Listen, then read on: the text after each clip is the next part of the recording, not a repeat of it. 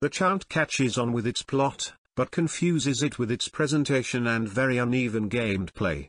We tell in the review whether the new horror is worth attention. Thank you for subscribing to the RTV Gaming channel so as not to miss new videos, and we are starting. The Chant tells an interesting story. Horror about cults has always attracted me. However, one should not expect revelations of the Silent Hill level from this game, and the plot here is served somehow right off the bat. The main character, a girl named Jess, did not have time to come to an isolated island for a retreat. As the first session of group meditation began somersault, the participants fled in all directions, and the player, together with the protagonist, has to figure out what the hell is going on here.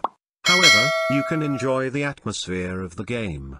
From the very first minutes, when the girl arrives on the island, there is a feeling that something is wrong. Too much everything that happens looks like one of those charismatic sects, the followers of which soon leave for another world. Only here people say goodbye to life not voluntarily, but through the fault of monsters that crawled into our world from otherworldly gaps.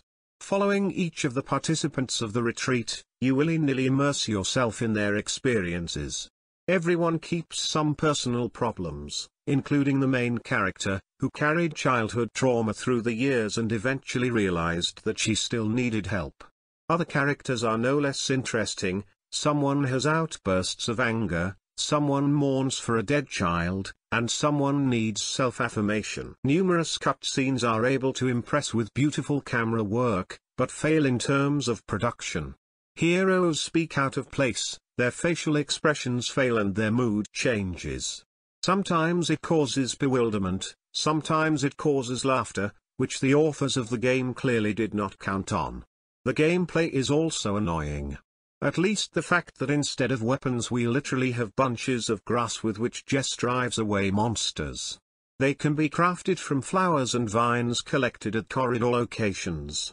And that's not all. How about stunning the monster with a pinch of salt thrown in its snout? The combat system looks as ridiculous as it sounds. The girl clumsily dodges enemies, pushes them and attacks with improvised weapons. Opponents here to match: flying flowers, half animals, half humans, flocks of flies and other infernal evil spirits. A pleasant find in the Chant was the division of the health scale into 3 parts: mind, body and spirit. Each of the parts must be kept healthy, and the mind scale is depleted when meeting with the otherworldly. Physical health suffers from attacks, and the spirit is spent on using special abilities.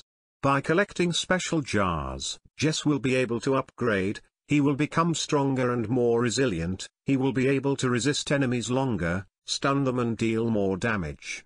However, you will have to carefully explore the locations not only for the sake of jars and items for crafting weapons. Scattered here and there are notes that reveal the stories of those who have been here before, and quest items are hidden in secluded places, such as keys to locked doors and parts of mechanisms that need to be started. Puzzles in the game do not scare away with their complexity. On the contrary, they are solved very easily.